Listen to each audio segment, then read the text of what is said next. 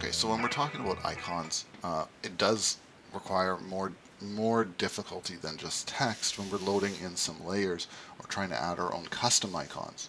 If we're just coming from Mapbox, let's change it so that these, instead of being texts, are going to be icons. And there's the icons back. Okay, so sometimes I really find I have to upload a SVG just to make these appear.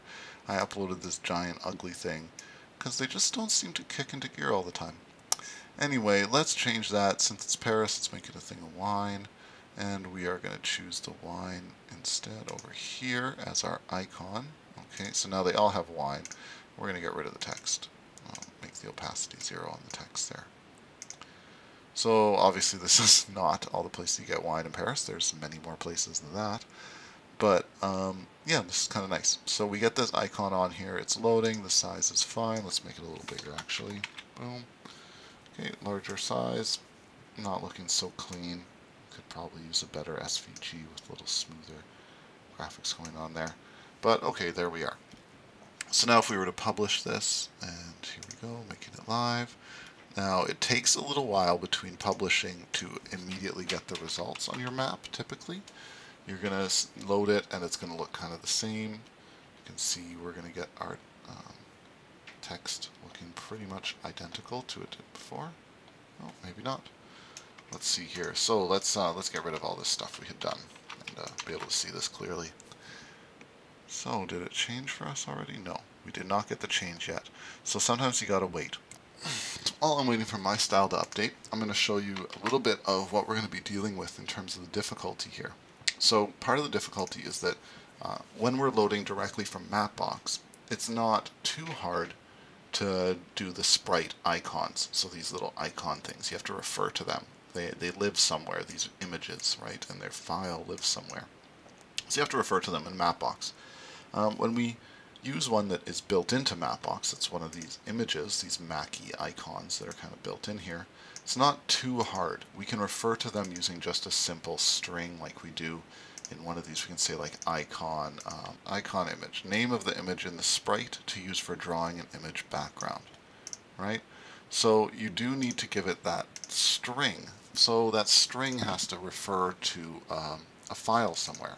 So in the case where we're using defaults, Mapbox's default ones, that just refers to what is stored in the style. These icons are stored in the style.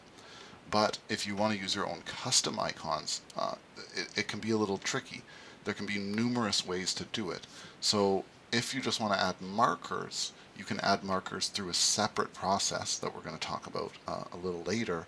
But basically you'll add them as a HTML div and be able to add an image tag in there, or make it a canvas and add an SVG directly. So that's one way to do it that we're going to talk about. But this other way to do it is to do it using pre-built icons. It's a little bit more complex and it's a little bit more for advanced people, but mainly I want to talk about it just I don't even want to show you how to do it because it's too complicated to go over right here, but I want to just tell you that if you're trying to make your own custom icons, it's a little bit more complex than you might realize. And what I'd advise you to do is try to use Mapbox's built-in system for uploading those icons, rather than having like a style sheet with icons on your server that you're trying to refer to. But let's just make it so that we can actually add icons, and we can see the icons first of all, and that we'll also be able to add them, our own icons. So they're back here. Great. So they are here. Cool. Now, what if I decided, actually, I don't like these wine icons. I don't want to change it in the front end. I want to see what it's like by just setting our own icon image. So we can go to icon images here, and as we mouse over them, we see a string pop up. Castle 11, circle stroked 11. Let's go with circle stroked 11. Okay, so we can set paint property, place label other, we'll make it icon image, and then we will be setting that to circle stroked 11, was that it? Circle dash stroked dash 11. Not everything is set as a paint property. Some things are set as something called a layout property. So we're going to change that to set layout property. And we're just going to see that it works, and then we'll go see why. So we have it load, and there's that, and you see it change to our circle stroked 11. Now the size is still off. Obviously it's not the best thing in the world, but it's working. So what happened? Why do we have to set layout property on certain things and set paint property on others? It just seems unnecessary, right?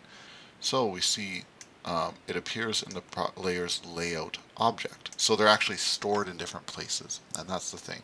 Layout and paint properties. So you can see here that underneath each of these properties in Mapbox documentation, it says whether it's a layout or a paint property. So when we were looking for icon image, which again probably takes a little bit to find, but you can see all of these are specified as layout, layout, layout. And it's not too hard to separate out. You know, if you're changing a color or changing a width or changing something like that, the transparency, you're going to see paint property. So you know, icon opacity is a paint property, but an icon color is, but visibility itself is a layout property. So you need to keep these separate in your head, and we're going to be going through them again as we go through a few different types of layers and go over them all in the next episode or two. But I hope that these couple videos, by looking at the icons and the text, have made both the styles more clear, the sources more clear, this whole layer thing, as well as referring to the ID and the particular properties that you need to add. So there's a lot of complex properties, and I hope you have fun exploring them and really customizing your maps using set layout property and set paint property.